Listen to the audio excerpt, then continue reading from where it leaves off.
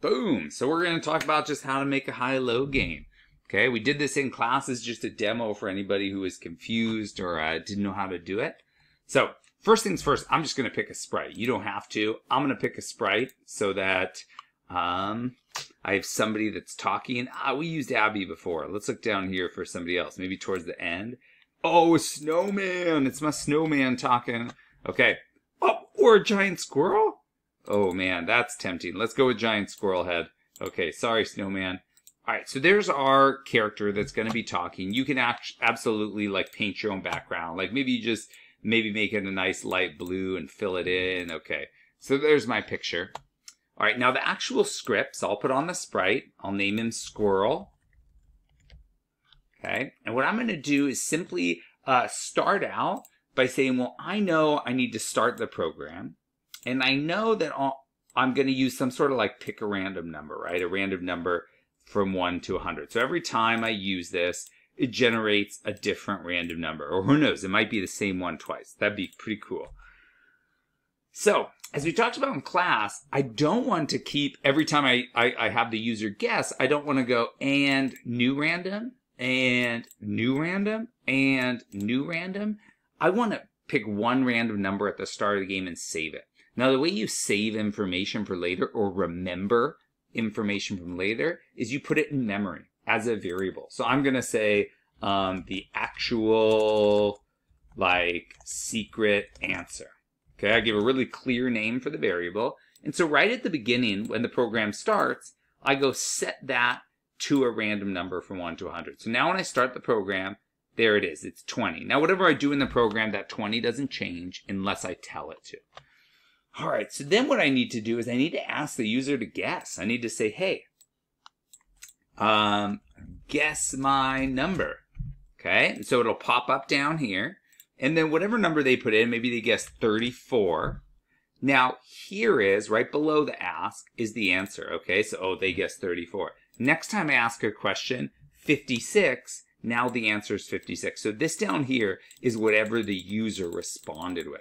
So I do want to ask a question, okay? And then after that, what I want to do is I want to, based on their response, I want to say, well, if their response was, you know, like bigger or less than the, and I go to variables and grab my actual secret answer, then I want to say something, right? I want to say like, ooh, like, so this is their guess right here is less than the correct answer. So I would go, ooh, you need to guess higher, right? So there's my response, maybe just for 1 second. So it's nice and quick. All right, so here's one response. Whoops. And Control Z will undo if you accidentally drag something to the wrong spot. All right, so I'm going to put this right here and let's try it. So it says 41. Now, if I guess 41, nothing happens because I only have an if less than. Oh my gosh, 100? What are the odds? Okay, so now I'm going to say 60, and it should say, ooh, you need to guess higher, and it did. So perfect, that's working. Let's duplicate that and say, if I right-click on the green and relabel, I could now say, well, what if it's bigger than? Okay, so if it's bigger than, so let's see. So this time, if I say 10, oh, you need to guess higher. And then I'm going to change the one saying if it's bigger, I'll say you need to guess lower. Whoops. Lower. Okay. So now I'm going to stop the program and restart it. What? 1? What are the odds? Okay. So I'm going to guess 5. Oh, you need to guess lower. Okay. So higher and lower are working now. I could duplicate it again. And the last option is relabel this to be equal. So if they're equal, go, you guessed it. Woohoo. Okay, and there's my message. So I can see the answer. So if I guess 33, yeah, you guessed it. So there's the simplest part of the game, except it only asks one question. That's not much of a game. I want to be able to keep guessing, right? So all I need is some kind of loop. Now I could just use a forever loop, but then the game would never end. I could then put like a stop all in there, but if you're using a forever loop and stopping it under some condition, that's the same as just saying repeat until. So I could put this all in a repeat until, And what's going to stop my game, right? When does the game end? Well, you got two possibilities, right? At least two. One is the game ends when, I'm going to duplicate this, when you win, right? But there could be a lose. So you could even do something like or, and then keep track of guesses and say or when guesses is less than something, right?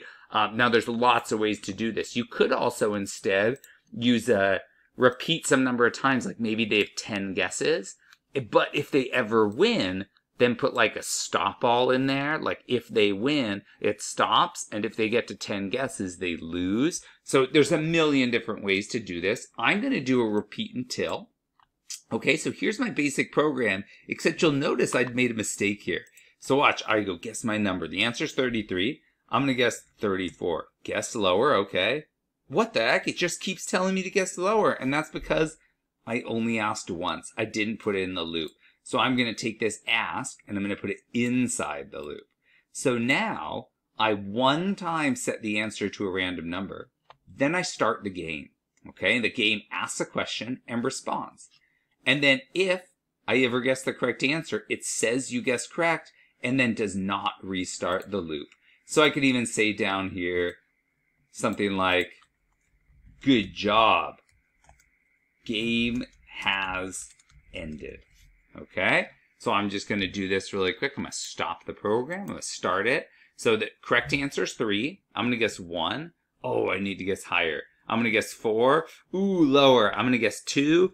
Oh, higher. Let's see, 3. Woohoo! You guessed it. Good job. The game has ended and everything stops. Okay, so that was the most basic version of the high-low game.